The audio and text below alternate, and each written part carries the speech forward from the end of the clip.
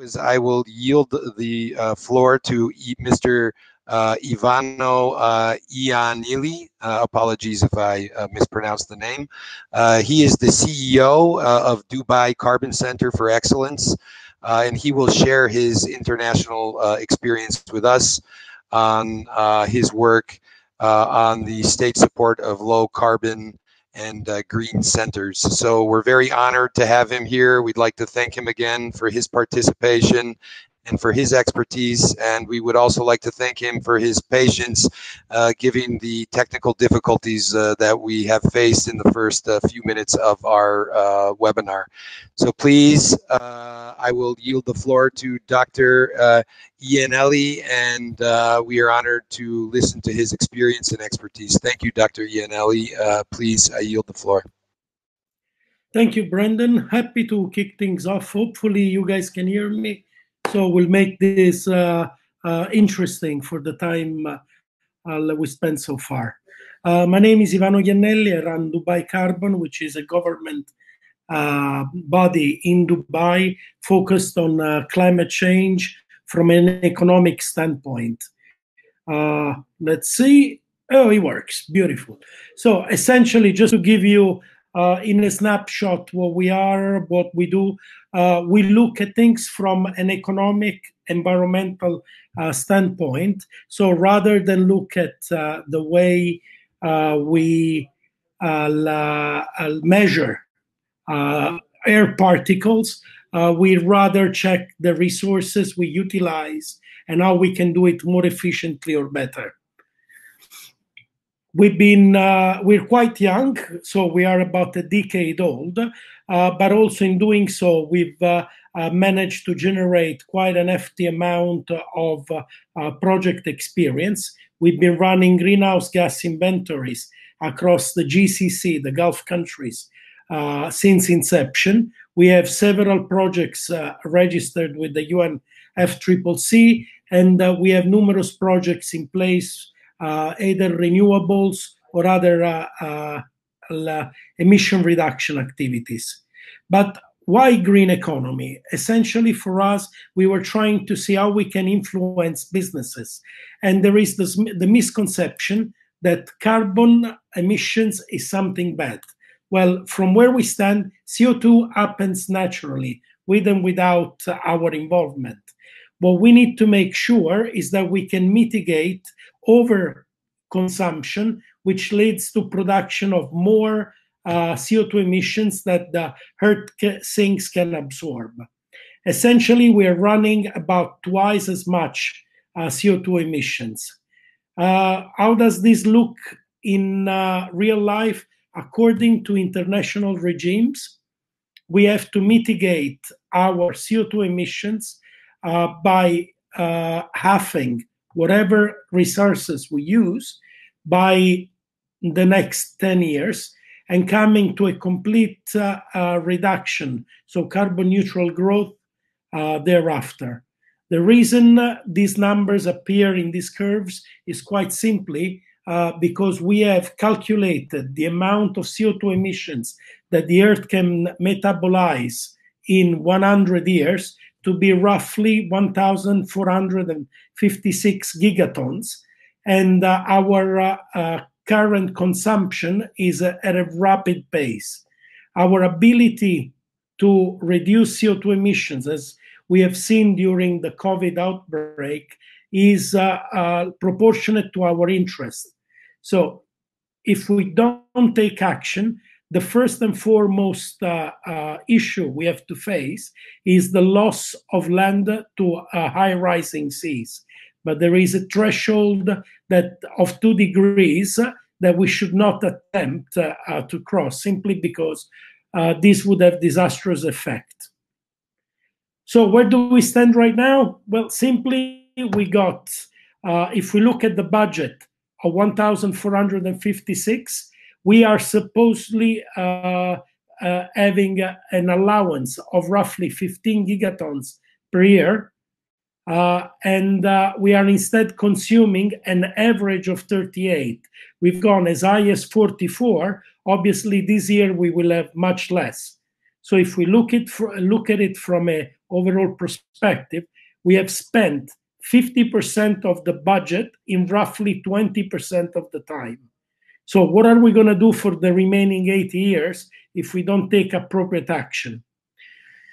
The way we have created mechanisms to favor the shift is through carbon assets. So the first and foremost is the clean development mechanism that successfully harvested the involvement of private sector in investments in clean energy and other source of low carbon transformation, but came to an halt roughly in 2012 with the lack of its post-Kyoto framework.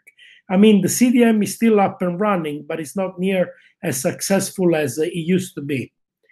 We do have other forms of carbon mechanisms that are quite useful. For example, at the moment, we have emission reduction unit from upstream oil production, which are trading at rather large amounts. We have the International Maritime Organization and ICAO launching their respective carbon schemes. And we have other forms of voluntary markets, which are quickly gaining popularity.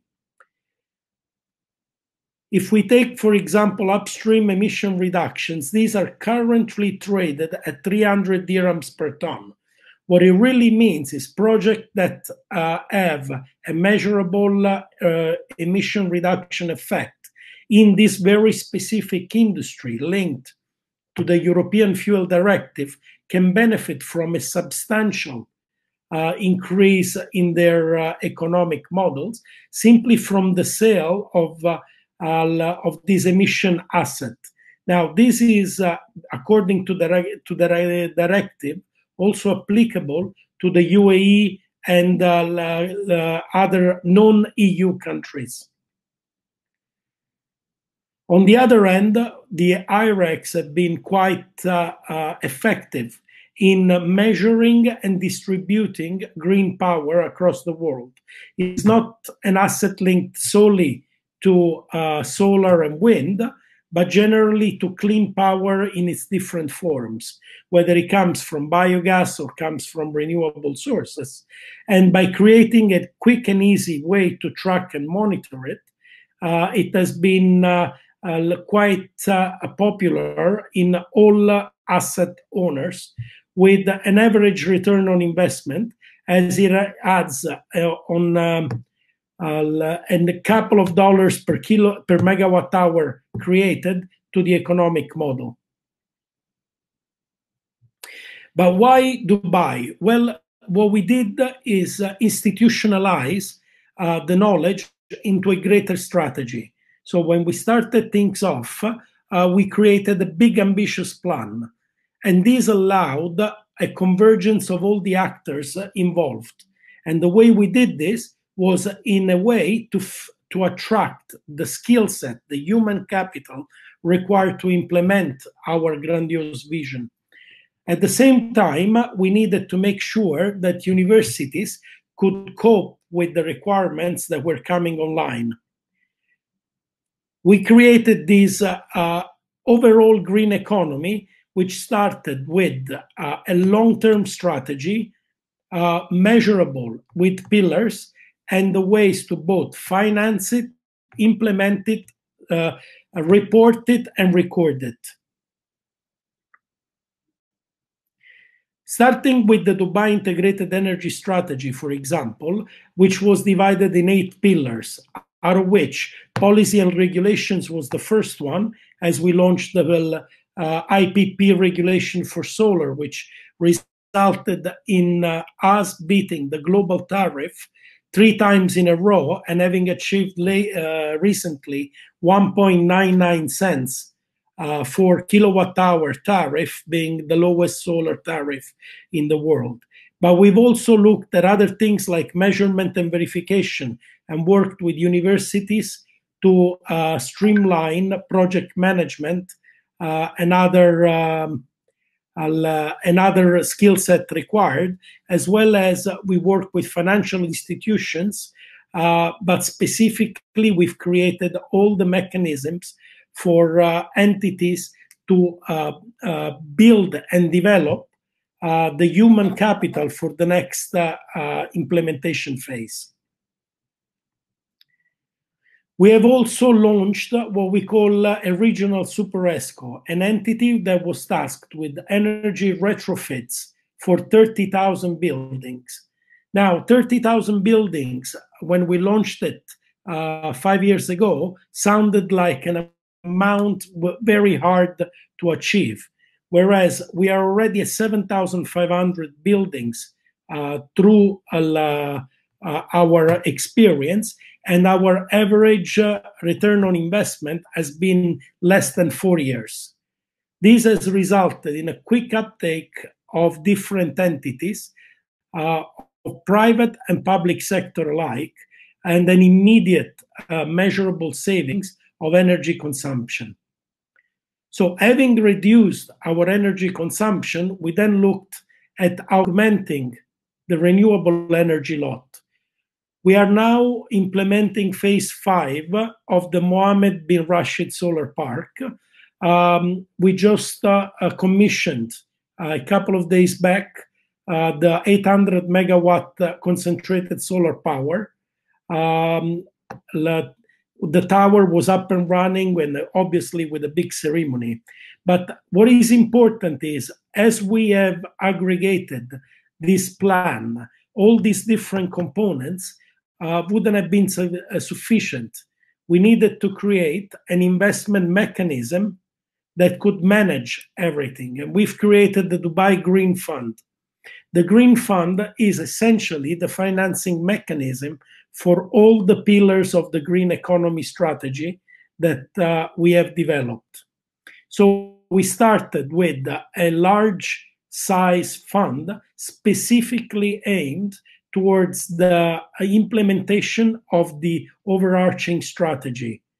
Now the fund is self-sufficient and provides even a return on investment for what would have been otherwise debt generated by the individual entities.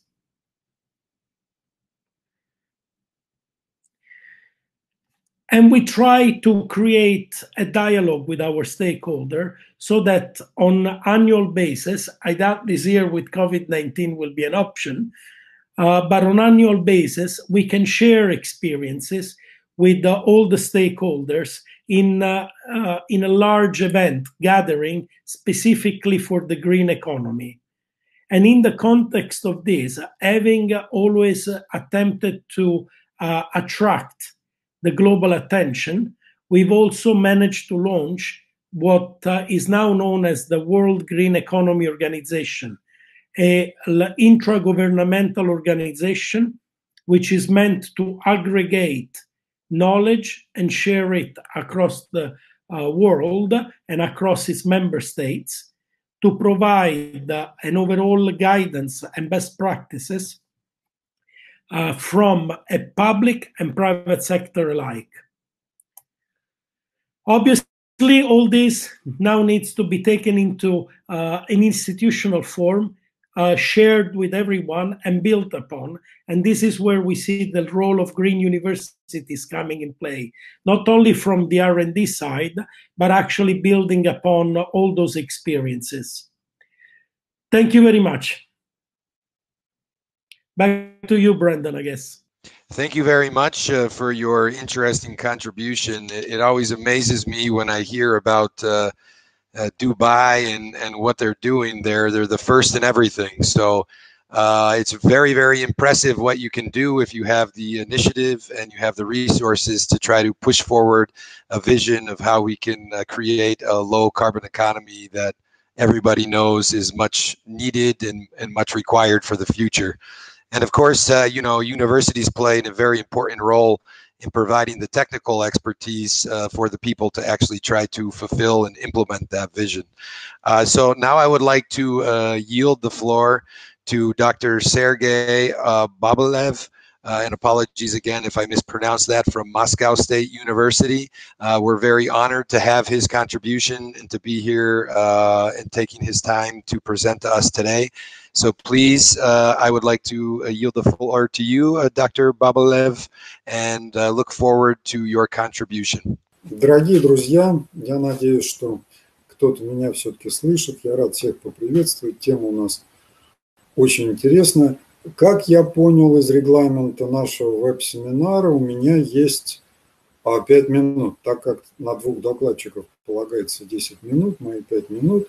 Так что я хотел бы выделить, наверное, основные моменты, связанные с зелеными университетами и устойчивым развитием. На самом деле, вот я для себя выделяю 7 таких критериев для зеленого университета. Они делятся на 3 блока. Вы видите, образовательный блок, научный блок и общественный блок. По общественному блоку, я надеюсь, еще побольше сможет рассказать во время дискуссии мой коллега Петр Алексеевич Кирюшин. А мне хочется больше поговорить об образовательном блоке и о научном. Как вы видите, очень важно, во-первых, конечно, читать соответствующие лекции в университетских аудиториях на различных факультетах. В Московском университете есть очень интересная система, так называемая межфакультетская система лекций, где, так сказать, преподаватели из разных факультетов могут набирать студентов тоже со всего университета и читать вместе. Очень важный момент – это создание межфакультетских магистратур. Вот у нас есть такая, я вам скажу еще об этом пару слов, вместе с биологическим факультетом. И иметь возможность в университетах заниматься образовательными программами как бы вне университета, расширяя образовательные программы на все население, на всех ученых. Вот в Московском университете мы имеем такой открытый экологический университет, которому уже 30 лет и который пользуется большой популярностью. Если мы говорим про инвестиции, которые тоже заявлены у нас в теме нашего вебинара, то это, конечно, различного рода экологические и экономические гранты. Конечно, Зеленый университет должен работать с правительственными структурами, с парламентскими структурами, с компаниями. И, соответственно, вот социальная часть, о которой будет говорить Петр Кирюшин, это работа, так сказать, прежде всего работа со студентами и расширение всей этой активности. Говоря тоже, вот я не знаю, насколько об этом тоже надо подробно останавливаться. Вот из этого слайда, на мой взгляд, все видно. Это административные различного рода мероприятия, инфраструктурные, образовательные, исследовательские. То есть этот слайд в какой-то степени расширяет предыдущий слайд.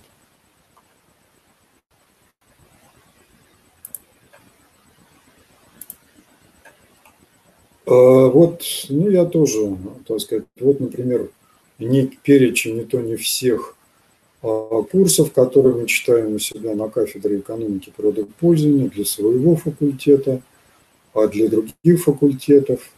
Вы видите, конечно, это курс по Sustainable Development, по Environmental Economics, по Environmental Management. У нас есть курс, который базируется на деловой игре.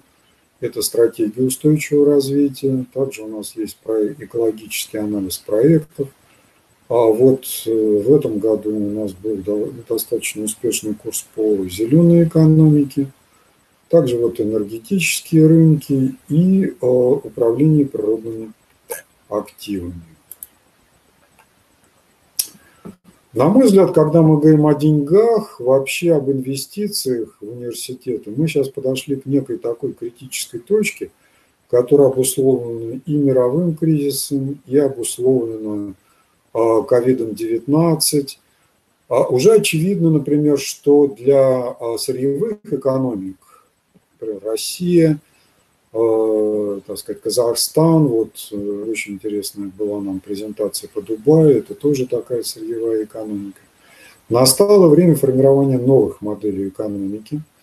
И здесь, на мой взгляд, роль университетов может быть очень велика. Это и устойчивое развитие, и зеленая экономика. Что это такое, как делать и структурировать экономические стратегии, энергетические программы. Это очень важно. Вот на этом слайде я хотел привести пример нашей программе вместе с биологическим факультетом. Несколько лет назад никто особо об этом не думал, что вот мы попадем в, так сказать, эпидемию ковида, но сейчас, я думаю, это такой пик и научного, как сказать, интереса, инвестиционного интереса. Я думаю, огромные деньги сейчас будут инвестироваться в биоинженерию, в фарму, фармакологию и так далее. Так что вот это как раз пример, на мой взгляд, очень успешной программы, которая может сочетать и экономику, и биологию. Вот, говоря об университетах, очень во многих, вот просто пример нашей книги, она есть, мы ее выпустили в юбилей, 40-летний юбилей нашей кафедры экономики природопользования. Видите название Green Economy и, соответственно, цели Sustainable Development Goals. И вот сейчас во многих, кстати, международных рейтингах для университетов обязательным является присутствие, соответственно, Sustainable Development Goals, как их университет, так сказать, имплементирует, использует. Так что это тоже очень важная часть. И мне кажется, на самом деле в обществе, я не знаю, как, так сказать, вот в Казахстане, в Дубае, но вот в России все-таки те же самые Sustainable Development Goals, Green Economy, экспортно-ориентированные компании достаточно широко это используют, правительственные структуры относятся достаточно флегматично. Вот имплементация Sustainable Development Goals в своей деятельности. И общественность, на мой взгляд, тоже не очень хорошо информирована. Так что вот это очень важная миссия университетов, как раз вот заниматься пропагандой, образовательными циклами в этих двух, так сказать, важнейших направлениях: смена модели развития на зеленую экономику и Sustainable Development Goals, что же это все-таки такое и что с этим делать. Наверное, на этом я тогда прервусь. Вот у нас есть тоже очень интересное участие. Вузыкофест. Это, в общем-то, вот видите, 2015 год. Очень интересная такая инициатива. Вот вы видите, я просто приведу слайд. Я надеюсь, Петр Кириллович об этом подробно поговорит. Вы видите, какая такая мощная динамика вузов-участников, от 10 до 64 в прошлом году. Очень популярные, я считаю, очень важные летние школы по зеленым университетам. Вот, так сказать, слайд, как это все выглядит в Московском университете, разборный сбор мусора. И вот, на мой взгляд, две очень важные, так сказать, вот публикации в области зеленых университетов. Это «Золотые правила устойчивого развития» моего родного университета МГУ имени Ломоносова. И вы видите, вот я надеюсь, еще тоже об этом будет разговор, 5 шагов тоже к зеленому университету. Мне кажется, вот это здесь, в этих публикациях, содержатся основные направления по озеленению Greening Universities. Спасибо, уважаемые коллеги. So I would like to thank very much Dr. Babilev for his intervention. I think as director of the Sustainable Kazakhstan Research Institute at Narhos University, we can learn a lot from our partners and neighbors in universities in Russia. So thank you very much for your contribution, and I would like to encourage you to continue with the good work. So now we will speak with Dr. Irina Tikhonova, who is the head of the program Green Universities of Russia. We're very much honored to have her here and to have her contribution. So please, Dr. Tikhonova, I yield the floor to you and look forward to your contribution. Thank you. Спасибо большое. Здравствуйте, уважаемые участники, уважаемые спикеры, организаторы этой встречи сегодняшней. Я представляю общероссийскую программу «Зеленые вузы России», движение ЭКО. Это один из проектов общероссийского движения «Зеленых», поэтому я немножечко такую вступительную часть расскажу, что это за движение. Оно имеет свое развитие с 2010 года и создано с целью вовлечения людей в снижение своего экологического следа, бережное отношение к природе и реализации практических проектов, меняющих экологическую ситуацию в России в лучшую сторону. Я хотела бы быстро пройтись по тем проектам, которые реализуются в рамках движения «Эко». Это «Посади лес», проект по восстановлению и сохранению лесов, в который может принять участие каждый житель, любой житель, в виде волонтера или организатора лесопосадок на территории России. Недавно эта программа получила свое развитие, расширение в виде мобильного приложения «Посади лес, Plant the Forest», когда, играя, да, человек может внести свой вклад в развитие, в сохранение экосистемы леса и посадить дерево прямо с телефона, через мобильный телефон. Еще один большой проект – это «Эко-класс РФ». Это платформа, где размещены готовые экологические уроки для детей различных возрастов. Это полные готовые уроки, разработанные с методическими материалами, которые можно просто скачать с платформы и преподавать как школьникам, так и, собственно, в рамках какой-то общественной деятельности. Там очень все доступно, рассказано по различным экологическим темам. Можно зайти на платформу. Презентация, я так понимаю, будет разослана всем, кто зарегистрировался. Ссылочки все активны, можно будет зайти и посмотреть. «Зеленые вузы России» – это тот проект, та программа, которую представляю сейчас я. Это всероссийская программа по развитию экологической, по формированию и развитию экологической культуры в вузовской среде и по внедрению конкретных зеленых, так скажем, да, экологических практик в университетах российских. Я чуть позже о ней расскажу, собственно, это по теме нашей сегодняшней встречи. «Экодвор РФ» – это проект, ориентированный на население России. Это история про продвижение практик раздельного сбора отходов простыми рядовыми жителями городов, жителями нашей страны. Эковики.ру – платформа, да, вот платформа открытых знаний и технологий для популяризации экологического образа жизни и развития экологических сообществ. Это сайт, где размещаются все практически наши материалы, статьи, проводятся различные флешмобы, акции, к которым можно присоединиться, бесплатные курсы по теме экологии, циклической экономики, по климату. Все очень доступно, просто, простым языком. Можно включиться и развиваться в этом направлении. Капуста.ру – это онлайн-гид или экологический гид, или гид по экологическим объектам. И он сейчас получает развитие в сторону рекомендаций бизнесу, как озеленять бизнес. И, собственно, тоже можно будет с этим проектом ознакомиться чуть позже, в рамках изучения презентации, если кому-то будет интересно.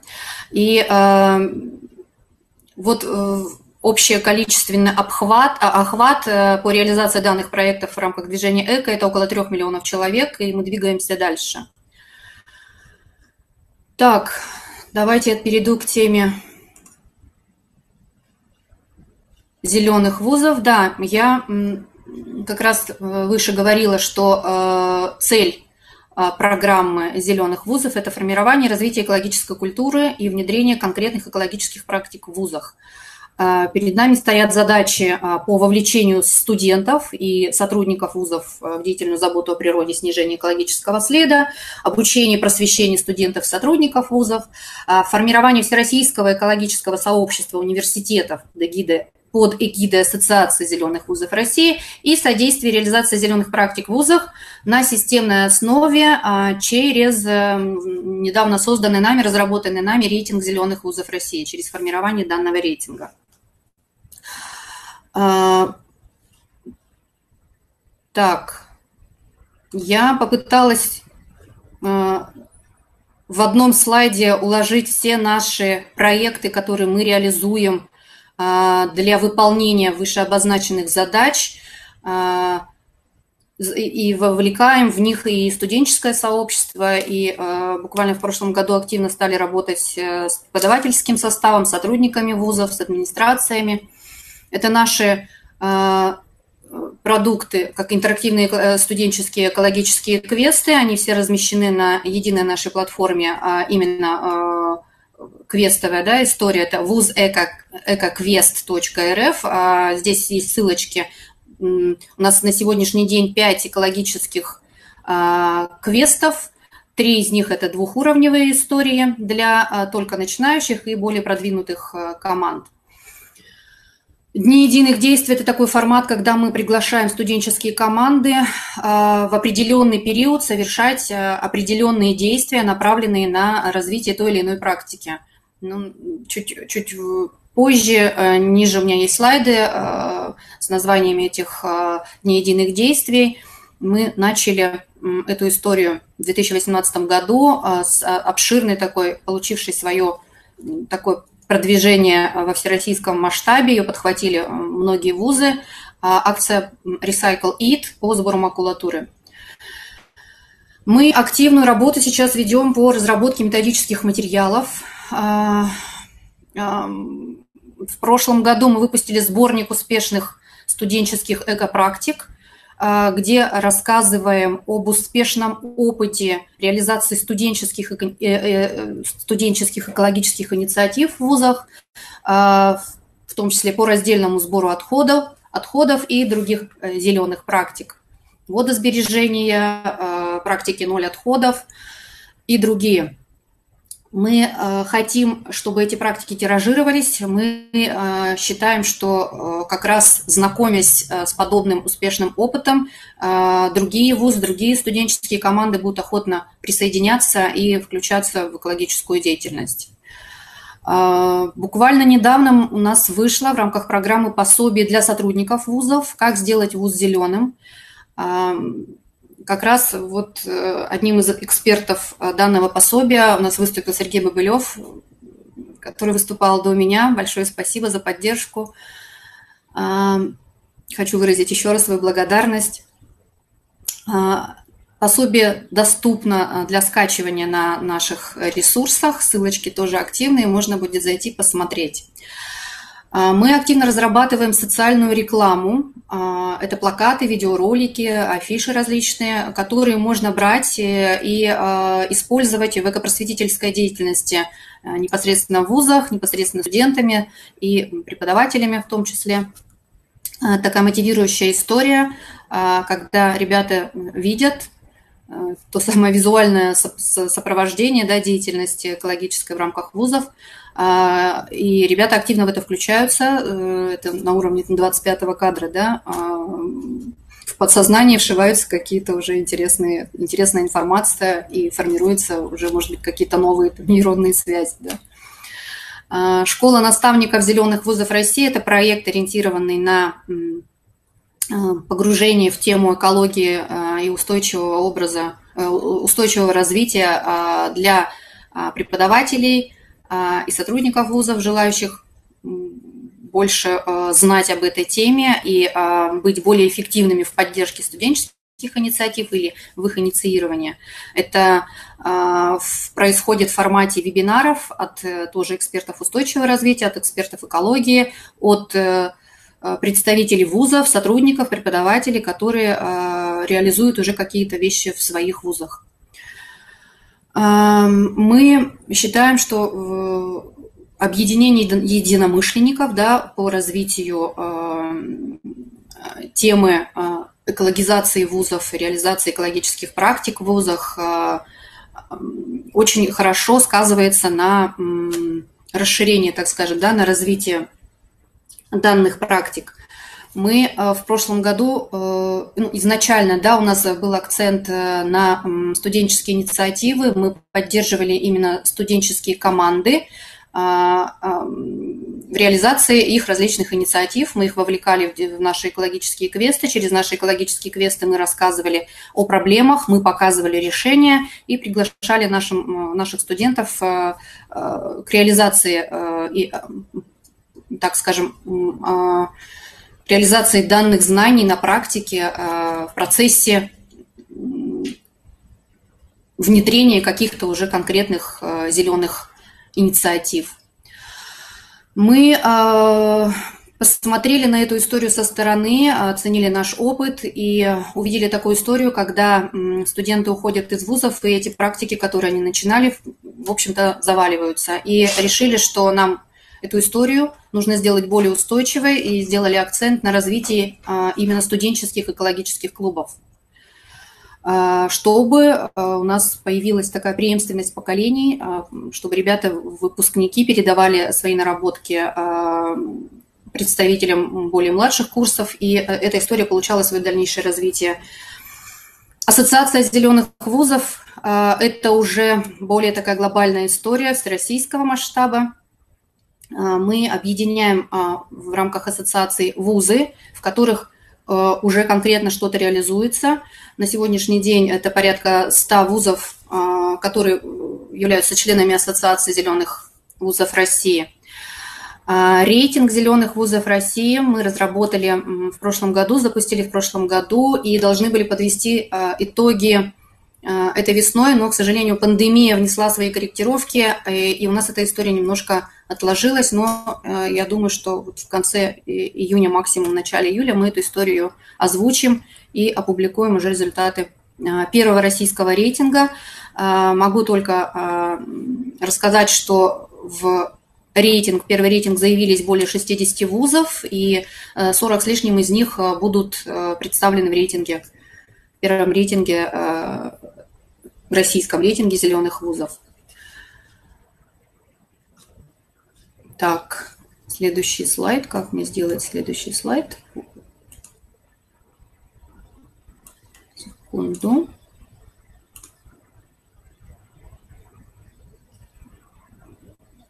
Да, вот как раз мы изучали, прежде чем сформировать методику, российскую методику, да, формирования рейтинга зеленых вузов, мы изучили тоже ряд международных рейтингов и увидели такую общую тенденцию, что все эти рейтинги в основе своей содержат историю с зеленым строительством, и решили адаптировать и примерить, так скажем, сделать акценты в собственном рейтинге, в российском рейтинге, на больше в сторону внедрения, развития образовательных программ в сфере экологии и устойчивого развития на базе всех направлений, именно в привязке к той профессиональной деятельности, в которой проходит обучение студент в этом данном конкретном вузе.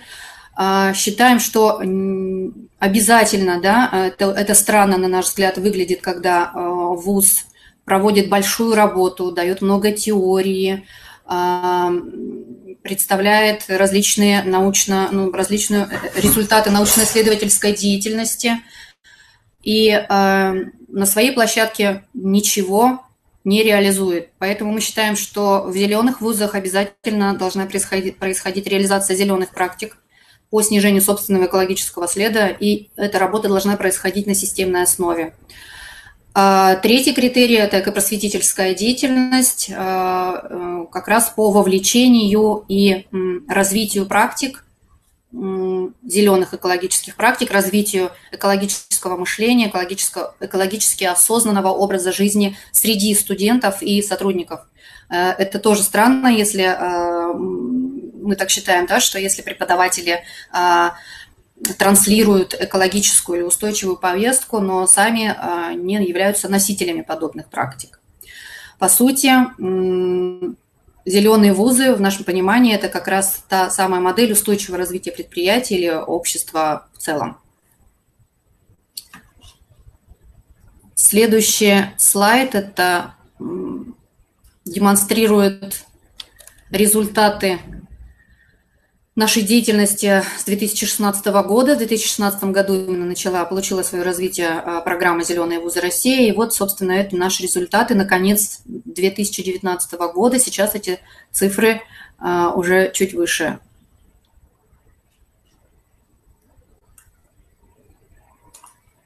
Так, это короткая, да, презентация. Включили короткую презентацию.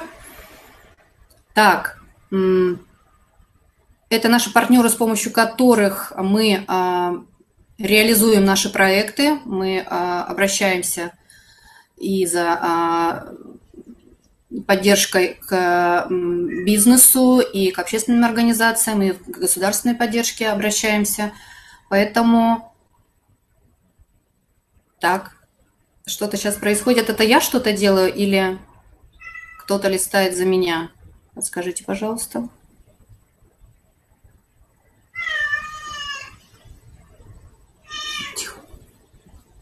Вот у нас животное присоединяется к нашей встрече. Так, очень жаль, что включили короткую презентацию. Я бы хотела... Или есть следующая презентация. Да, вот как раз это форматы, те форматы, о которых я говорила выше, по взаимодействию со студенческим сообществом. Дни единых действий. А если я кликну по ссылочке, она не активная, да? Вот та самая акция, с которой мы начали, Recycle It, которая развилась уже в 3 уровня подобных акций и стала, так скажем, легла в основу других наших дней единых действий. Не понимаю. Да, это обучающие программы для студентов.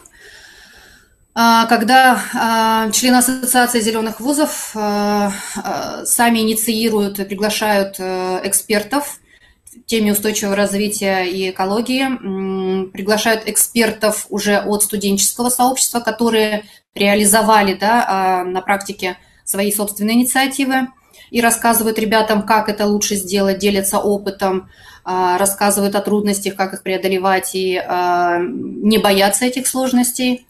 Это зарубежные стажировки и обменные программы. Это тоже как раз та история, которую мы реализуем совместно с партнерами. Мы отправляем ребят, лучших представителей программы, участников, показавших высокие результаты по итогам, например, наших квестов. И они проходят стажировки или участвуют в обменных программах за рубежом. Это вот история у нас была с Германией, с Америкой и с Индией. Ребята ездили туда и участвовали в различных экологических проектах там. Так, что мне делать дальше? Я не понимаю, как.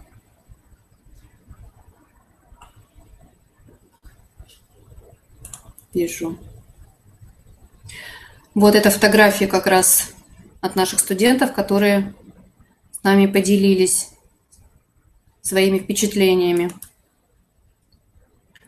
Обучающие программы для преподавателей, сотрудников администрации вузов. Это школа наставников зеленых вузов России, так называемая. В 2019 году мы запустили и провели первую серию из 12 вебинаров экопросветительского характера, где мы рассказывали, приглашали экспертов, рассказывали нашим преподавателям, сотрудникам вузов о различных аспектах устойчивого развития, экологизации вузов, развития навыков будущего, потому что экологическое мышление, например, да, это такой надпрофессиональный, скажем так, навык. В 2020 году мы реализовали, практически уже, да, завершаем серию вебинаров «Как сделать вуз зеленым». 18 июня у нас пройдет последний вебинар, закрывающий, завершающий, как раз по теме образовательных программ в сфере устойчивого развития и экологии на базе вузов. Если кому-то интересно, мы очень будем рады видеть вас среди участников, слушателей. Можно по ссылочке будет потом зарегистрироваться. Это то самое всероссийское экологическое сообщество в форме Ассоциации зеленых вузов России. Ссылочки на сегодня я уже говорила, да, это порядка 100 клубов, 38 регионов, 3000, это уже цифры даже устаревшие, гораздо больше сейчас у нас волонтеров, и свыше 2000 мероприятий мы провели в рамках вот ассоциации именно со стороны активности студенческой. Это апогей, так скажем, ежегодный нашей программы «Слет зеленых вузов России», когда мы приглашаем лучших представителей, которые показали себя активно в рамках нашей программы. Мы их приглашаем на слет в Москву, где они знакомятся, обмениваются опытом. Это такое крутое сообщество, где ребята получают, собственно, вдохновение еще больше. У нас есть истории, когда ребята, вдохновившись, приехали по итогам, например, участия только в одном квесте и уезжали от нас со слета и создавали, уже вдохновившись, у себя в вузах целое экологическое движение, которое выходило за рамки вузов уже на городской уровень и даже региональный.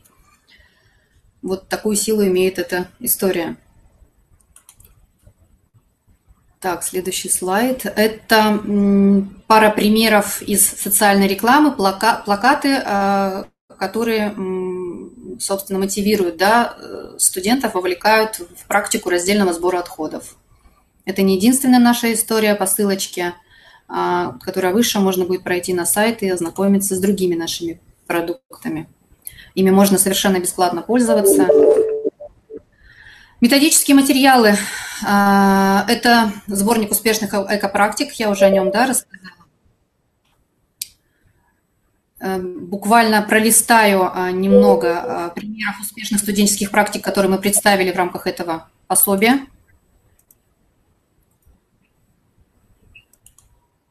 Это наши ребята, у которых получилось внедрить ту или иную практику у себя в вузе. Методическое пособие «Как сделать вуз зеленым» – это как раз из серии, которую я хотела бы рекомендовать, может быть, к ознакомлению нашим коллегам из Казахстана.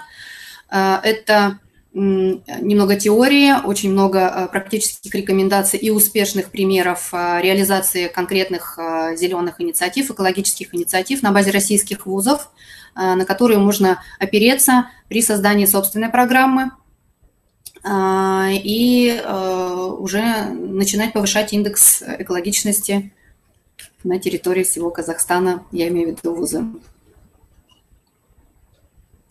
Начинать или развивать. Я понимаю, что вот Нархоз у нас уже показывает результаты, да, красные. Рейтинг зеленых вузов России. Мы рассматриваем эту историю, да, как раз помощник-навигатор по сокращению экологического следа, внедрению и развитию зеленых практик, формированию экологической культуры в вузах России. Мы представляем там критерии, на которые можно тоже опираться и формировать экологическую политику, экологическую программу для реализации комплекса мероприятий на базе своих вузов и повышать уровень экологичности, снижать свой экологический след. Методику разрабатывал Дамир Янахов, член Ассоциации зеленых вузов России. Это как раз история о том, что о тех студентах, с которыми мы работаем. Он ученик, студент Челябинского университета, среди активистов Ассоциации зеленых вузов. Вот в такой форме он себя проявил. Спасибо, Ирина. Можно приключить разговор после 2-3 минут? Почему? Хорошо. We have our speaker from the UN who needs to contribute. Thank you very much. We appreciate it. Спасибо. Understand. Thank you very much. Это мои контакты. Если кто-то хочет узнать побольше, пожалуйста, обращайтесь, я буду рада поделиться. Всего доброго, спасибо большое. Спасибо, Irina. It was very, very interesting presentation, and I think Narhos University can learn a lot by the work you have done there in Russia. So I would like to, as we are a little bit delayed in our presentations, I would like to yield the floor to Mr. Vlastimil, who is the UN head of the United Nations Public Relations Department for the country of Kazakhstan. We're very much honored to have his contribution, and he will speak a little bit in relation to sustainable development goals and partnerships, and how partnerships can be a key way to try to implement our strategy at Narhos University. So thank you very much, Vlastimil. You've always been a good partner to us at Narhos University, and we look forward to your contribution and learning more in regards to how you see the way forward. Thank you so much. Well, thank you, Brandon. Good afternoon, colleagues. Добрый день, коллеги. Спасибо большое. Я буду переключать между английским и русским языками. Надеюсь, что будет понятно. Долго говорить не буду. Но, во-первых, я искренне рад и признателен за возможность сегодня выступить. Во-вторых, хотел бы коротко отразить тему моего выступления, которое до предстирения уже отражает то, что было сказано. И я надеюсь, что как-то найдем общие точки соприкосновения и поможет нам это создать или продолжать плодотворное партнерство. Hello, everybody. Again, I'd like to thank Mr. Vlastimil Samik for his contribution. The problem sometimes with these webinars and digital platforms is that people don't have really good internet connection. So unfortunately, that was the case with Mr. Samik, but we appreciate his contribution and him spending time out of his busy schedule to be with us today. As you can see, we're running about 30 minutes late, so I'd like for all of you to be patient. Ms. Mergul Apsulayeva, who is the Education National Professional Officer at the UNESCO Almaty Cluster Office for Kazakhstan, Kyrgyzstan, Tajikistan, and Uzbekistan. We're lucky enough to have her here today, and her as an education for sustainable development expert, I'm sure can provide a lot of wisdom for us during this webinar today. I asked her to speak about education for sustainable development in general, but as you know, session 2 is dedicated to the Sustainable Narhos 2030 strategy in which we developed, and part of that strategy is on education. So she will be speaking in regards to that, and then after her contribution is finalized, we'll be looping back to my presentation to talk to you specifically about the strategy and what we have been doing here in Kazakhstan and doing for sustainable university here at Narhos University. So thank you, Mergul, for your time and for your wisdom, and I yield the floor to you. Thank you very much. Thank you, Brandon. Добрый день, қайырлы күн, уважаемые участники, коллеги. Пожалуйста, дайте мне знать, слышно ли меня. Good afternoon, dear colleagues. I hope you can hear me. I'll try to turn on my video, but if it will affect the quality, I will turn it off. Okay, I can start.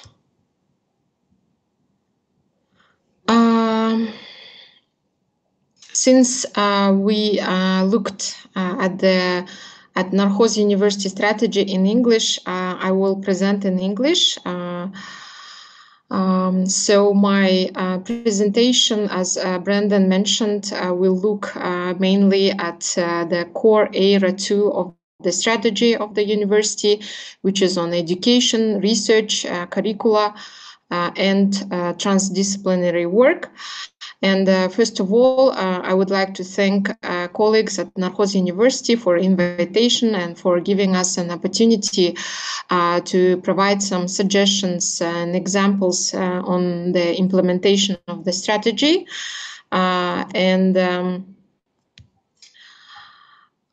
Overall, UNESCO's recommendation for higher education level and for its integration of sustainable development constitutes that the learning environment, since the learning environment in higher education includes all education professionals, we are here talking about providing the guidance and knowledge about overall education for sustainable development concept. And that means that during the implementation of the strategy, all staff members, especially teaching staff, should know more about and should be knowledgeable about the concept of education for sustainable development. Actually, I can notice that here my previous presentation is included, and I've included it, I've updated it. So can I share my own screen?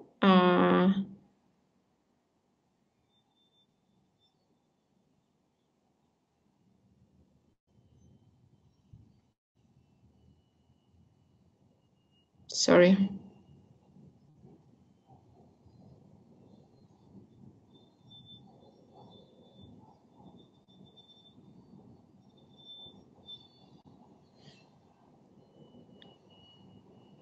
Dear colleagues, sorry for the technical problem, but can I have my updated presentation, or can I share my own screen?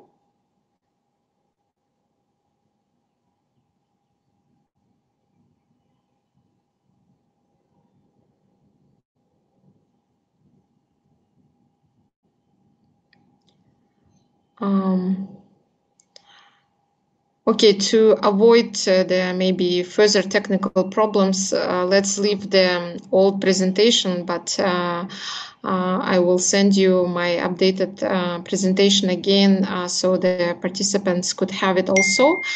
But in order not to lose the time, I'll continue. I will show you one slide which actually looks at how UNESCO sees higher education institutions' integration of sustainable development into their institutional change work. So first of all, as you can see, it's teaching sustainable development. The second is encouraging research on sustainable development. The third one is green campuses and support local sustainability efforts. And the fourth one is engaging and sharing information with international networks. And as mentioned, I'll mostly talk about teaching sustainable development and encouraging research on sustainable development. And when we talk about teaching sustainable development, as you know, when SDGs adopted education for sustainable development, which existed before, has been actually updated and revised, and this concept now is more comprehensive and includes mainly the mainstreaming development of core competencies for sustainable development. These core competencies include the following competences. I will mention them now since my presentation is not there. So these competences include standard setting, system thinking, anticipatory vision, normative competency, collaboration, critical thinking, self-awareness, strategic competency, and problem solving. And I'm not going to stop in each of these competences, and through available resources, and I'm sure many colleagues at Narhos University already know about this. And these competences sometimes are called key competences or competencies of the 21st century. And they are, of course, linked to the competences that are necessary for us in the 21st century and for sustainable development, because these competences will help transform the education system. And in terms of the Narhos University Narhos University strategy and its education and content curricula, I think what is necessary in its implementation is actually to integrate all these competencies into all programs and courses that are available at the university. And of course, for this, what is necessary is to build the capacity and the training of teachers. And I would like to mention here that UNESCO Almaty has been conducting lots of trainings and especially on integrating education for sustainable development and integrating these competences into education programs, into curriculum for teachers and teacher training institutions. And we will be soon conducting also these trainings. We'll continue these trainings, and I would like to hear to note that these trainings, of course, will be open for Narhos University teaching staff, and I can share the information in due course. So first of all, of course, as I mentioned, it's for teachers and for teaching staff to integrate ESD into teaching, into courses. It's first of all, it should be started with capacity building and training of the teachers themselves. And when we also talk about the pedagogy, that is the teaching methods, it also needs to be changed. That's why we are talking about these training courses. And through these training courses, teachers need to transform their teaching methods, that is to apply more innovative pedagogy. And here I took some areas that is from the new Education for Sustainable Development Roadmap. It is now being finalized and will be published. I can also share it with colleagues at Narhos University. And here, of course, when we talk about learning and teaching for sustainable development, of course, it should be based on cooperation with community, that is involving more those community leaders, of course, involving and cooperating with community organizations, civil society organizations, private sector in teaching and applying more interdisciplinary and project-based learning. And why more emphasis is made on project-based learning, because that's when learners, students can actually acquire those skills and competences that I'm talking about. Thank you very much. They are now on the presentation. And that's why the project-based learning here is very central. And of course, for the university to implement its strategy and to mainstream and integrate education for sustainable development, these innovative pedagogies are very important and central. And here also teachers' role should also move from being traditional lecturers to more facilitators, and to become more facilitators and apply more student learner-centered learning and teaching. Also here I've been talking about educators, teachers being more as facilitators and employing innovative pedagogies. And when we talk about the research, and we were very glad that at Narhos University it looks also at research and interdisciplinary research, and it's very important in achieving all SDGs.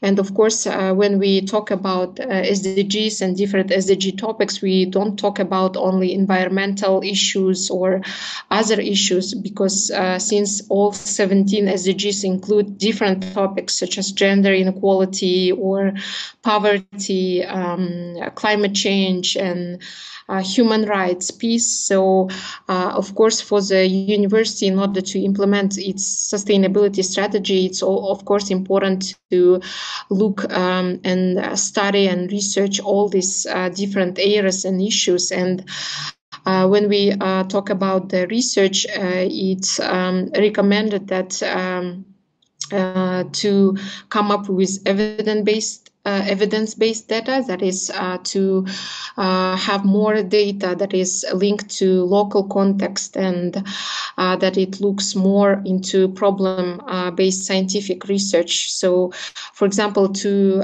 take local community challenge, and for example, that is maybe related to clean water, and to take that challenge and conduct research based on that.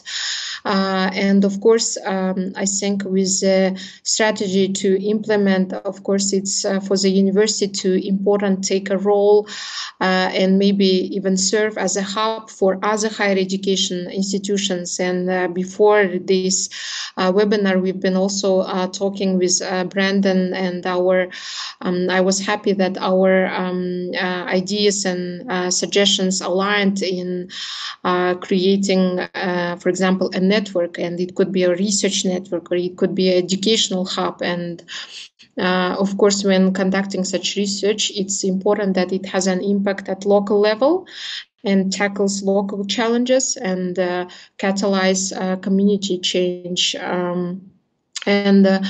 In order not to be long, I wanted to also share some examples for Narhos University maybe to look at, and I hope it will be useful, because as when we looked at these four different integration areas of at higher education levels. At higher education level, one of these was the creation of networks, and here I've put some examples. For example, Copernicus Alliance, which is a European network of 60 members, which are project-affiliated institutions committed to ESG. There is also a network of 370 universities, which is called the Global Universities Partnership on Environment and Sustainability, which seeks to implement environment and sustainability practices into curricula. So why not for Narhos University to consider, as it implements its strategy, to consider such networks at a country level or even at the region of Central Asia, because I think from what I know, there are not such networks that looks into sustainability issues at higher education level. And here is also the good portal, which is called the Higher Education for Sustainable Development portal. It's an information tool developed by the International Association of Universities, where also different research topics are done by other universities which are members of this network that could be looked at, or also it could also the university also could join this portal, I think, so, and other networks. Also, at the last thing, I wanted to put as an example Okayama University in Japan, which is very active in implementing and contributing towards achieving SDGs. And as you can see, it also started with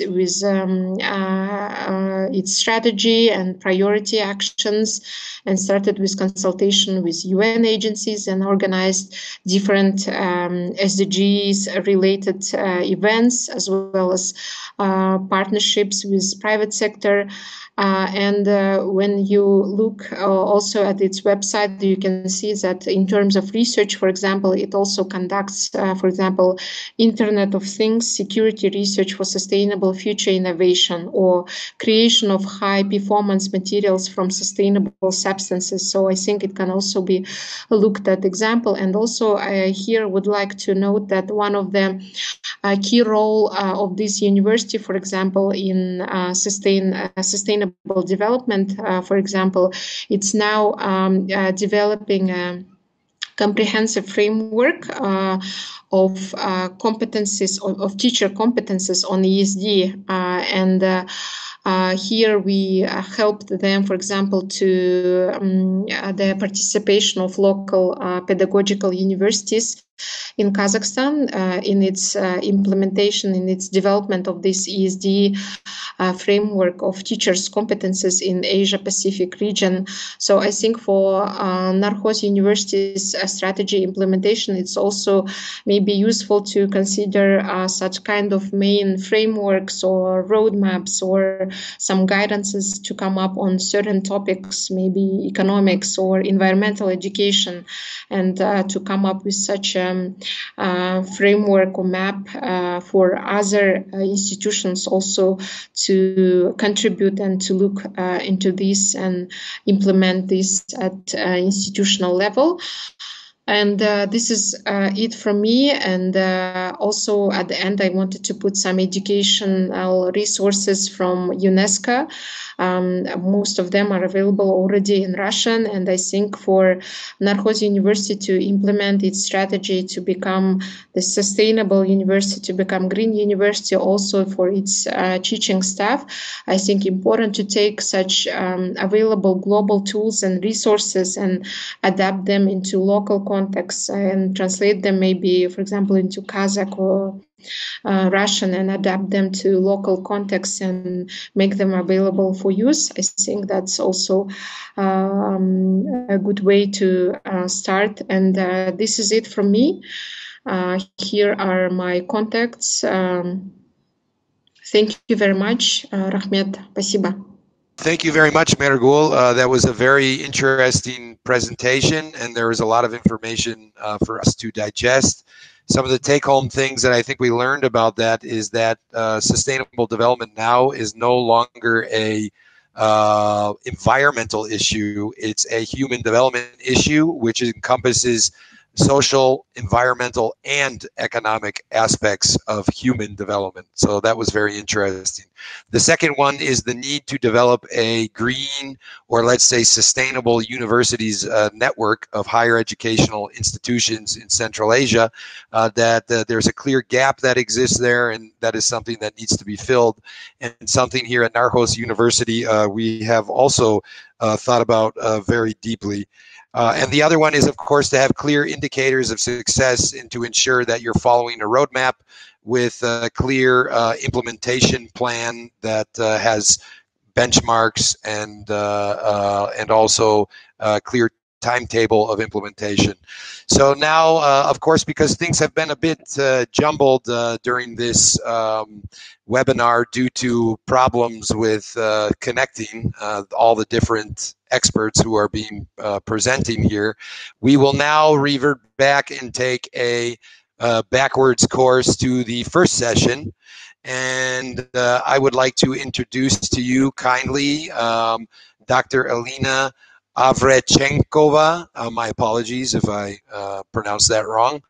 But she will be presenting on her experience at the Institute of Climate Change and the Environment at the London School of Economics, and she will talk about policy and investment of green universities.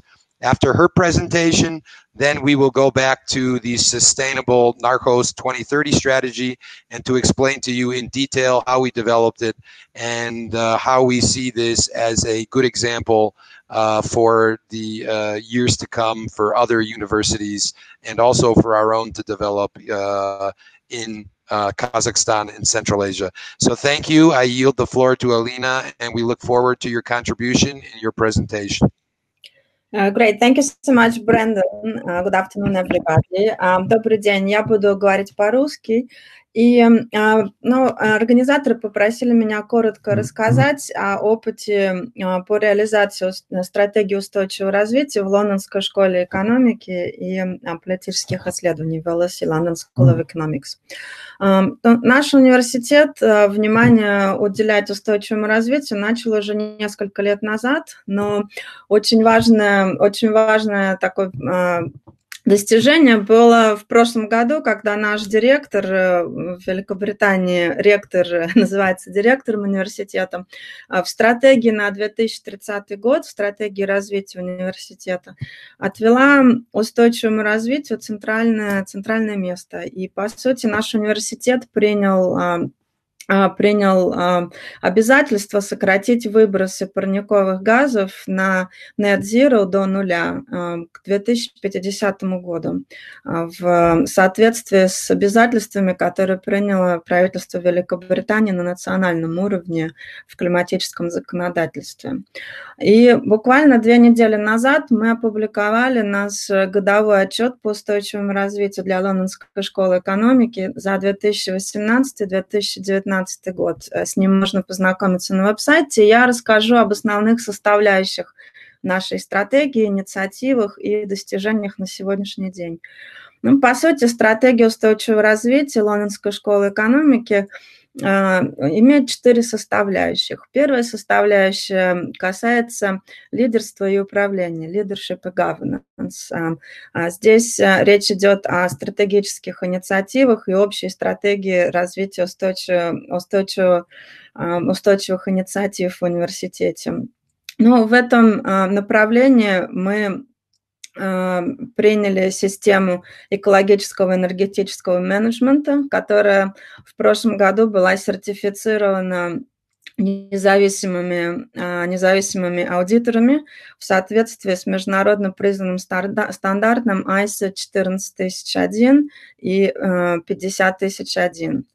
И, по сути, наши процессы принятия решений в области устойчивого развития, они включают не только сотрудников университета, но и студентов. У нас существует несколько рабочих групп, в которые входят преподаватели, исследователи, администраторы и представители студентов. Также наша стратегия разработана в соответствии с целями устойчивого развития ООН, и мы ведем учет. У нас есть система индикаторов, которая классифицирует прогресс в реализации разных инициатив в соответствии с целями устойчивого развития. Ну вот по состоянию на прошлый год Лондонская школа экономики получила награду по сертификации, это называется People's and Planet's Green University League. Это независимая система ранжирования университетов Великобритании в соответствии с их экологической и этической составляющей. И мы получили в 2019 году вторые по счету в Лондоне и 13-й по счету в Великобритании. То есть есть еще над чем работать. Вторая составляющая нашей стратегии деятельности – это инициативы, связанные с образованием и исследовательской деятельностью. У ЛСИ есть четкая задача внедрить тему устойчивого развития в курсы, которые преподаются для студентов, не только для профильных факультетов, как там, география или экономика, а по сути для всех студентов, независимо от того, какую специализацию они выбрали. Кроме того, у нас есть несколько специализированных инициатив, направленных на реализацию устойчивого развития. Например, наш центр по карьерной подготовке студентов и трудоустройству проводит специальные мероприятия по ориентации карьер в области устойчивого развития. Внутри университета организован так называемый, называется Circle of Entrepreneurs. По сути, это группа студентов и преподавателей, которые под руководством факультета географии и окружающей среды сотрудничают вместе со студенческим советом и организуют всевозможные проекты по снижению выбросов, по ресайклингу, по снижению потребления пластика в кампусе и в общежитиях, а также управляют фондом проектов устойчивого развития. Это у нас новая пилотная схема, которая выделяет финансирование на небольшие пилотные проекты, которые реализуются студентами как раз по устойчивому развитию. Ну вот, если вы посмотрите на наш годовой отчет, мы сейчас посчитали по каждой задаче и цели устойчивого развития ООН, сколько было сделано публикаций сотрудниками ЛСИ и студентами по целям, связанным с изменением климата, по равенству, также по по цели 8 Decent Work and Economic Growth, по экономическому развитию. То есть, по сути, у нас ведется учет по всем этим индикаторам. Dear Alina, I would kindly like to ask for you to wrap up in about 5 minutes time, because we're running behind schedule. Thank you very much. Thank you. Третья составляющая нашей стратегии – это partnership и engagement, партнерство и участие. В этой части LSE реализует конкретные инициативы по сотрудничеству с местными сообществами, с городскими властями в Лондоне. У нас организовано 20 команд, в которые входят студенты и преподаватели, работают вместе. И за последний год они реализовали 16 проектов. Основной фокус был на снижении использования пластика, а также снижении экологического следа рабочих мест и классов, где проводится обучение. В LSE активно действует 71 устойчивых послов, мы называем, или послы устойчивого развития, которые, опять же, работают с общежитиями и со студентами в кампусе по снижению отходов. Ну и последняя составляющая, которая, возможно, в общем, будет более интересна многим из вас, она касается снижения экологического следа от нашей операционной деятельности и управления имуществом.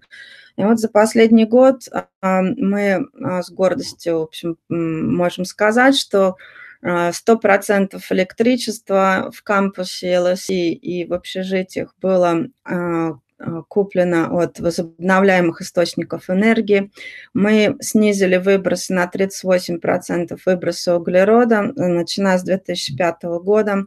И 49% наших отходов на сегодняшний день перерабатываются или используются органические отходы, идут в систему компостирования. Также очень важная инициатива была. Руководство инвестировало в разработку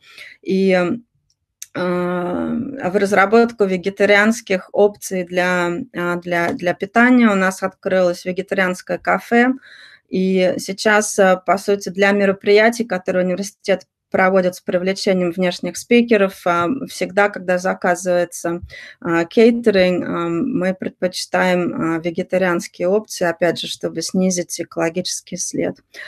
Ну и последнее, LSE инвестировала 4,5 миллиона фунтов в проекты по энергоэффективности, начиная с 2015 года. А также мы снизили использование бумаги на 29% с 2005-2006 года. И мы надеемся, что эти показатели будут удвоены к 2030 году. Ну, вот это то, с чем я хотела поделиться. Последнее, что скажу, есть такая организация, называется она по-английски Alliance for Sustainability, Leadership and Education, это Альянс по устойчивому развитию в секторе высшего образования.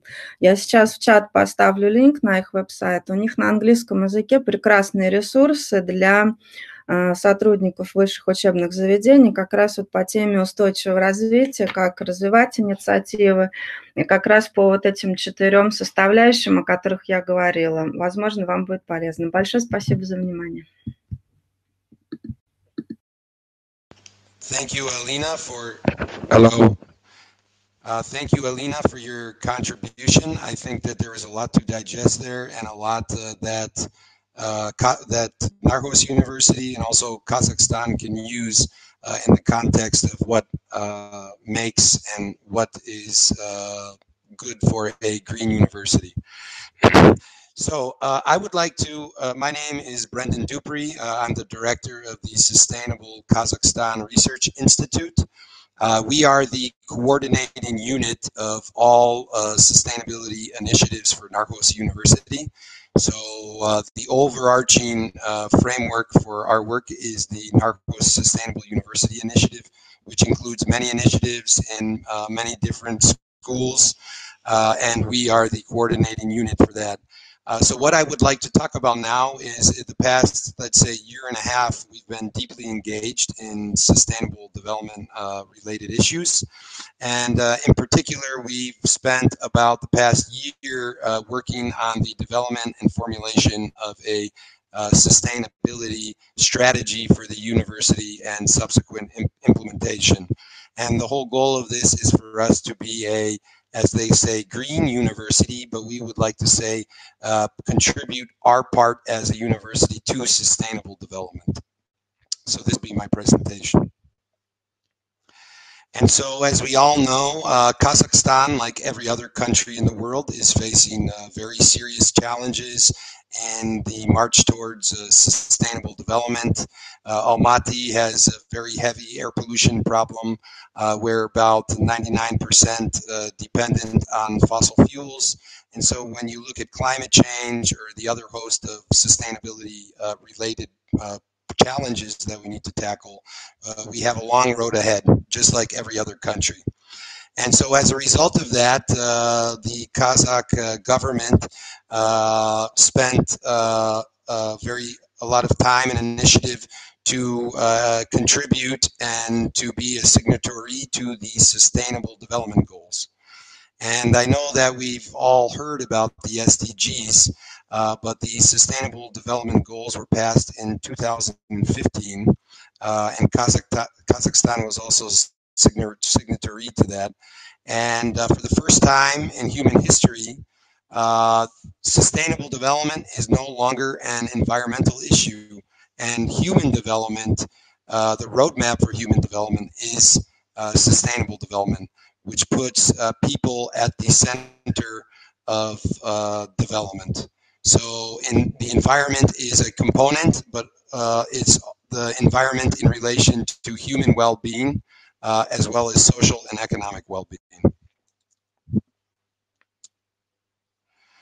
How we started is that we realized that there was a real gap, and that we did a research in Kazakhstan and in Central Asia, and we found that most of the top universities globally have a sustainability strategy, but in Kazakhstan and Central Asia, there was a big gap.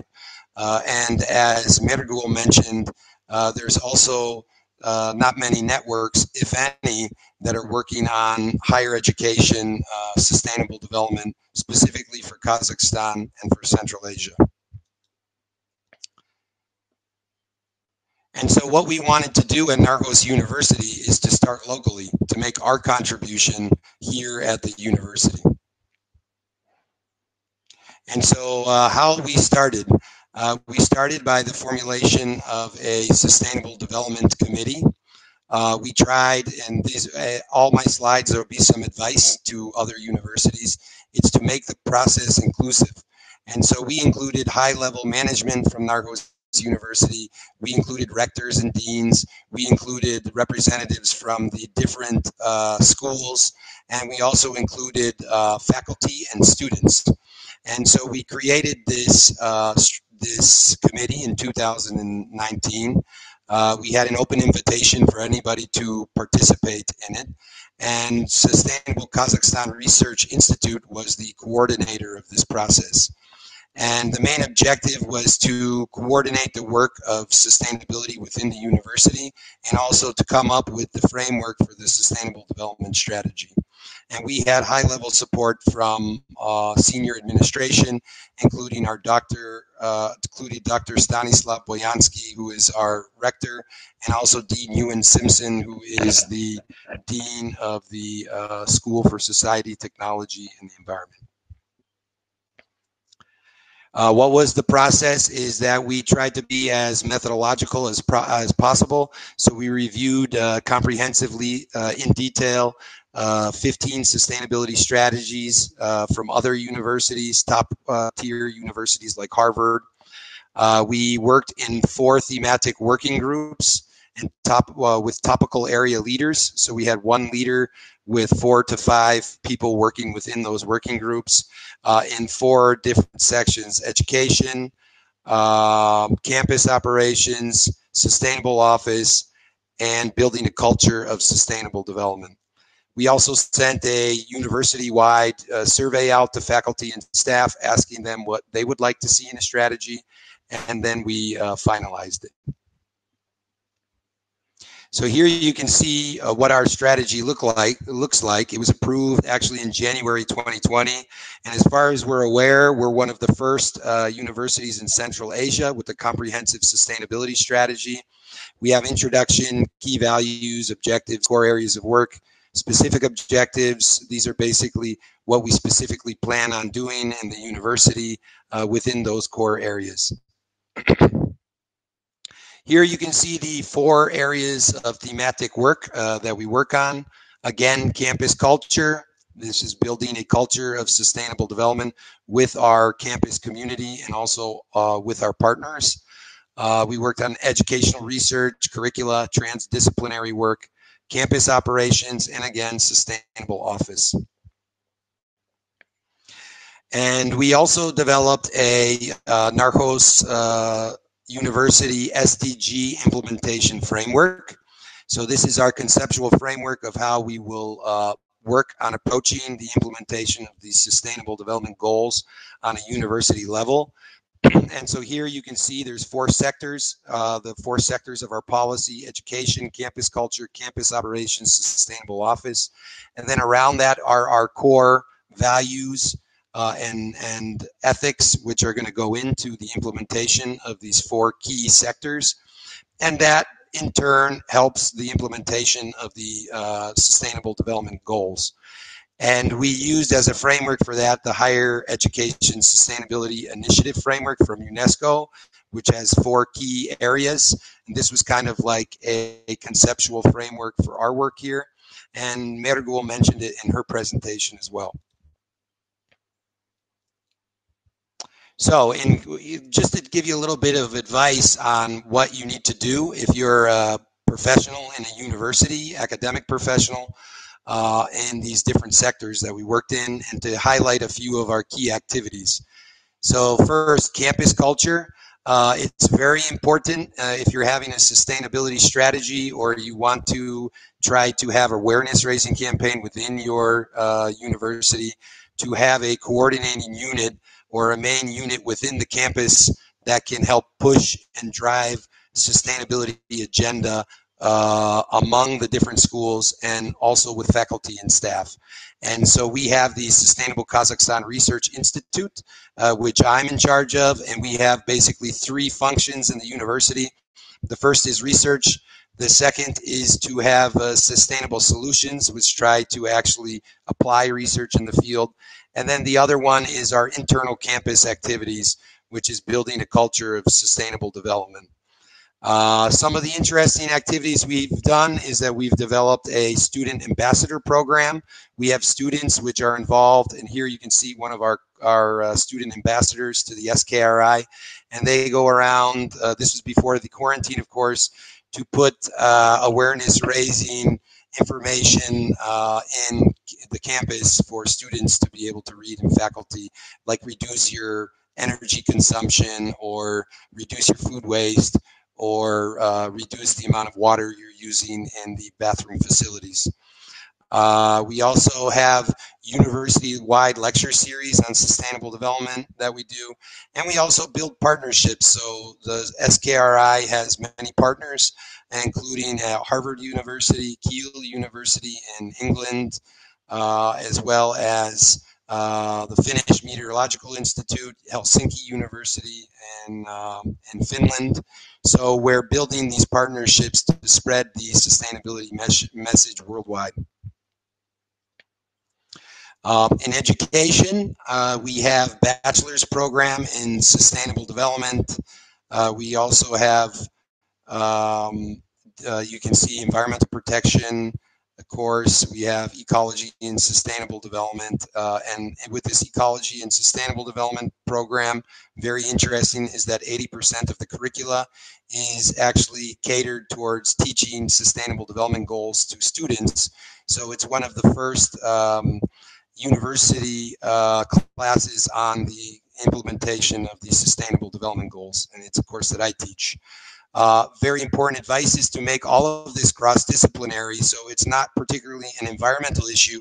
Should be taught in the law school, School of Public Policy, environmental school as well, and also in our business school.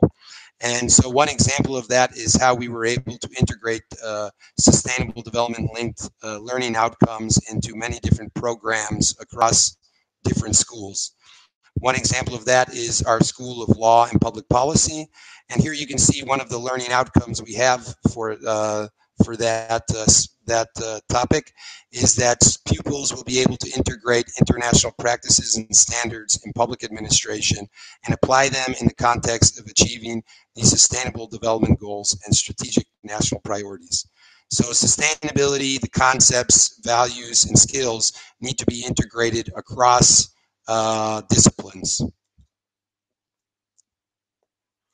And so here's an example of that. So if you look at the issue of sustainability, particularly climate change, it can be taught in all subjects. So in economics, you can look at the economic impacts of climate change. In ethics, you can look at the moral and spiritual values linked with harming the planet. In political science, you can look at the legislation dealing with climate change on a national and international level. And from a geology perspective, you can look at the different ice cores and to see how the climate changed over time. And so the idea is in all these different subjects, you can teach elements of sustainable development and to make it cross-disciplinary. Another important thing is you don't do anything if you don't report on it. So you're only as good as you say that you are. So you need to ensure that you're documenting everything you do on a university level and be able to document that and to present that to external evaluators. And so this year we had the honor in Narhos University of being the top 400 universities implementing the Sustainable Development Goals. And so we're very honored by that, and that is part of our contribution to green reporting. And just about 5 minutes left and I'll be completed. So in terms of our campus operations, we're also working to engage students in the restoration project that we have at the university. So we want to make Narhos University a living laboratory, like Mergul mentioned, is to have students deeply involved in projects linked with sustainable development. We also have Eco Laboratory for students. And sustainable office is that, you know, when it comes to shutting the lights off, trying to double-sided print, trying to reduce waste, that has to be done by faculty in all offices in all different schools. And so we actually declared an official order by the university that says it's the year of saving resources. And we have outreach campaign to try to encourage faculty to use less resources within their offices. And we're also trying to work on a new contract, which hopefully will be signed soon, to increase electronic documentation and to reduce paper waste. We also integrated sustainability not only as a sustainable development strategy, but into the core documents and strategy of the university that we're developing for the next 5 years. It's very important to make sure that all different policies of the university are integrated, and that it's not only a separate document but linked with other documents in the university. And so one of our guiding principles for the university is sustainability. And here you can see the 7 directions. We have a chapter on the environment to make Narhos University a green university. But again, we also like to say to contribute towards this implementation of the Sustainable Development Goals on a university level. And this includes 7 different sections on everything from infrastructure to administration and also to green employment. And so our next step is that we're trying to secure some public financing or private financing to help implement some flagship actions of the strategy. We also want to create, and we would like to find willing partners to develop a sustainable university network for Kazakhstan and Central Asia, which doesn't exist yet.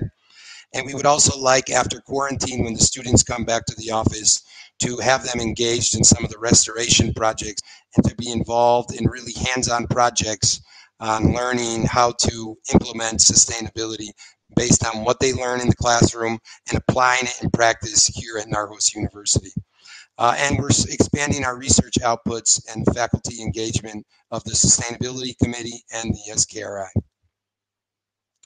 So everyone is welcome to our initiative. We're very proud of our initial first steps. We have quite a lot of work to be done, and we need a lot of partners helping us with that. And we're also happy to share our experience with other universities in Kazakhstan and also Central Asia. So if you would like to learn some more information, please contact us, or if you have any questions, sustainablesolutions@narhos.kz. And also, I very much encourage for other faculty who are at universities or senior level management or students who may be on this call to please get your colleagues involved and to reach out to us. We're multilingual. We speak Kazakh, we speak Russian, and we speak English. So language is never a barrier in the cause of sustainability. So thank you very much. And I would appreciate any of you getting in touch with us if you would like to learn more. Thank you. So I would like to yield the floor to Mr. Sergey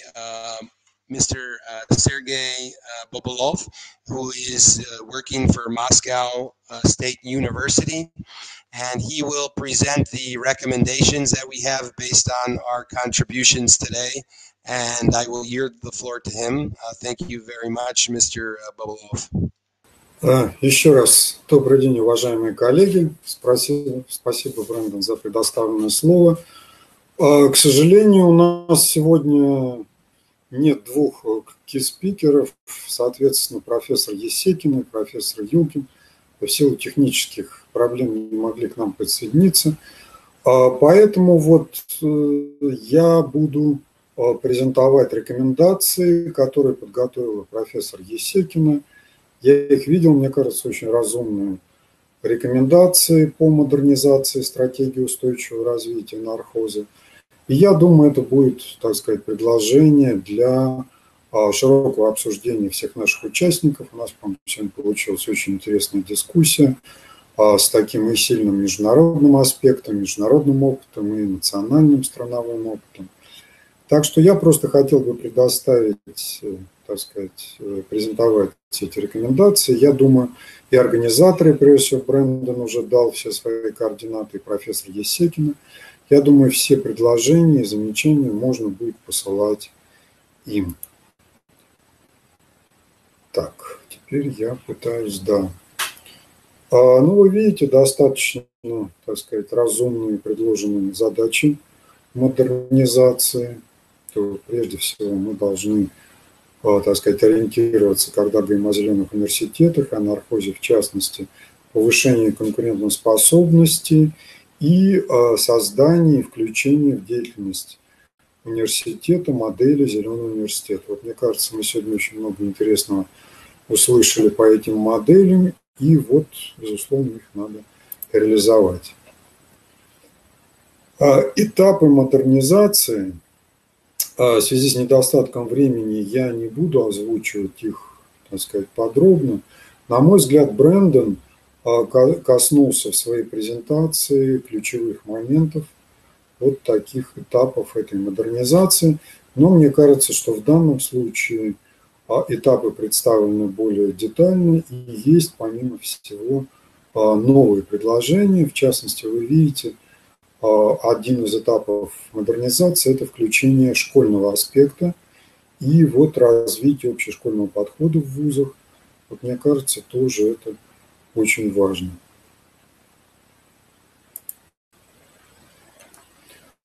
Методология. Мы уже достаточно подробно говорили сегодня о методологии и как в соответствии с рекомендациями ООН. Очень интересный был опыт, казахский опыт, российский опыт. Соответственно, вот очень интересный опыт представила доктор Аверченкова, вот Лондонской школы экономики. Мне кажется очень важным в методологии включение индикаторов. Дальше немножко об этом тоже будет слайд, что это не должны быть, так сказать, кроме слов, методологии и общих таких определений, но должны быть конкретные показатели.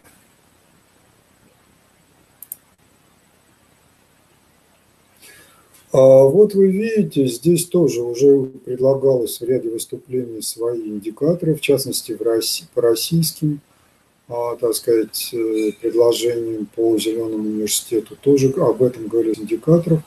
Вот в данном случае для, соответственно, Нархоза рекомендуется, вы видите, следующие 8 индикаторов. Вот, мне кажется, это очень такие разумные, конструктивные индикаторы, так что их тоже можно обсудить, дополнить, как-то изменить. Ну вот в основу, мне кажется, разумно будет положить эти индикаторы. А здесь направление модернизации стратегии устойчивого развития, соответственно, вы видите здесь на основе каких структур это предлагается: школа права и государственного управления, бизнес-школа Нархоза и школа общества, технологий и экологии. Безусловно, важнейшее направление – это повышение квалификации преподавателей и сотрудников. Как я уже говорил, даже, на мой взгляд, например, в российских университетах устойчивое развитие, зеленая экономика, цели устойчивого развития до сих пор остаются не всегда понятными концепциями. Второе очень важное направление – это разработка, внедрение, конечно, зеленых специальностей и дисциплин. Повышение, третье направление – повышение, вы видите, эффективности целого энерго, водных, земельных, лесных ресурсов.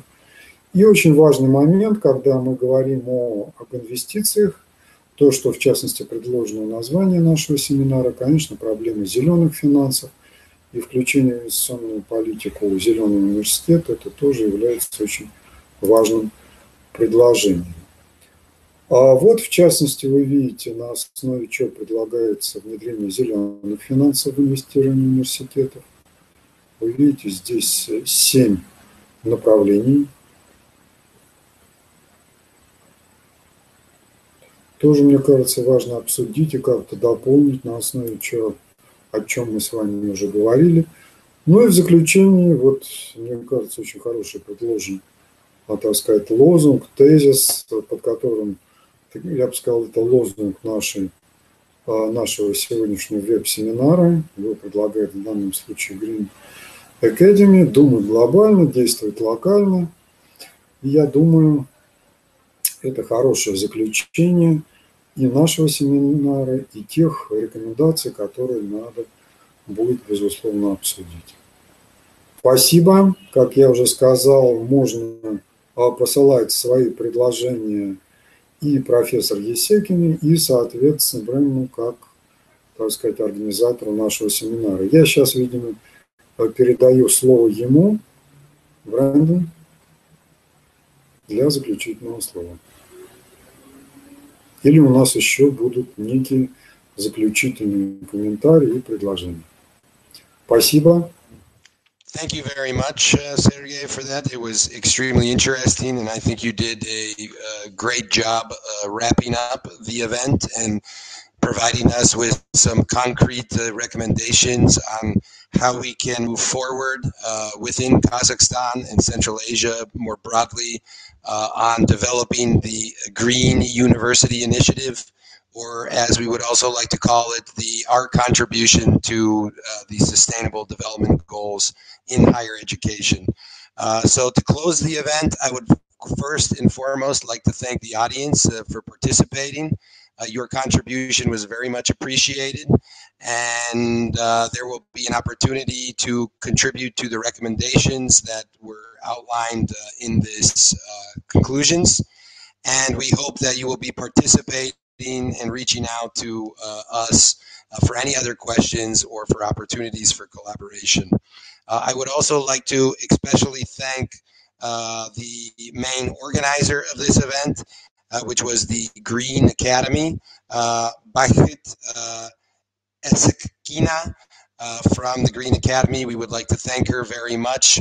This was a great initiative, good idea on coming up with this theme and trying to build a broader network of higher education institutes working on sustainable development. I would also like to thank the Environmental Investment Center, Mr. Mikhail Yulkin, for participating in this event as well, and all our other speakers including our representatives from the United Nations, from Dubai, and from Russia. So thank you very much. We would also like to say that this is not the last presentation, last webinar that we're going to be doing of this kind. We plan on continuing our cooperation on green universities here in Kazakhstan. And stay tuned for more information and for more invites to be able to discuss and engage in this idea further. And hopefully at some point this will lead to a network of green universities here in Kazakhstan, in Central Asia, and also our cooperation with the broader world around us, like Russia and other universities around the world. So thank you very much. Stay tuned, and thank you for sharing your time and patience with us during the technical problems that we had at the beginning of the webinar. Take care, and look forward to seeing you at our next webinar. Thank you. Bye-bye.